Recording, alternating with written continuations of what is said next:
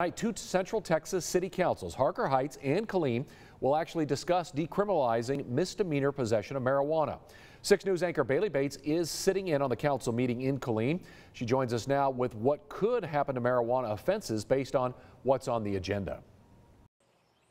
Chris, the Killeen City Council is meeting right now, and members could adopt an ordinance that would require Killeen police to ignore misdemeanor amounts of marijuana, which is considered to be less than 4 ounces, or they could decide to put it on the November ballot. The ordinance also says police can't use the odor of marijuana as probable cause for search or seizure. It also prohibits city funds for THC testing.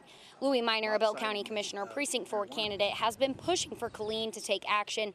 He and others collected thousands of signatures in support of eliminating low-level marijuana enforcement. You know, personal stories of either their own experiences being arrested or family members and how it's affected their lives, their employment situation, their housing situation, their educational situation, for something as small as a joint or even paraphernalia. So that's why this is important. Right now, Harker Heights City Council is also having a public hearing on whether to decriminalize low-level marijuana possessions. And we'll have updates for you on what happens in each city tonight on 6 News at 10 and also on our website, kcntv.com. For now, reporting in Killeen, I'm Bailey Bates for 6 News. Yeah, updates coming later tonight.